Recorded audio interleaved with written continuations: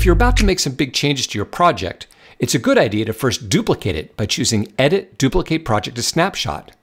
I like the Snapshot option because it will freeze any compound clips or multicam clips in their current state. If you use the keyboard shortcut Shift-Command-D, you can back up your project without losing your editing flow.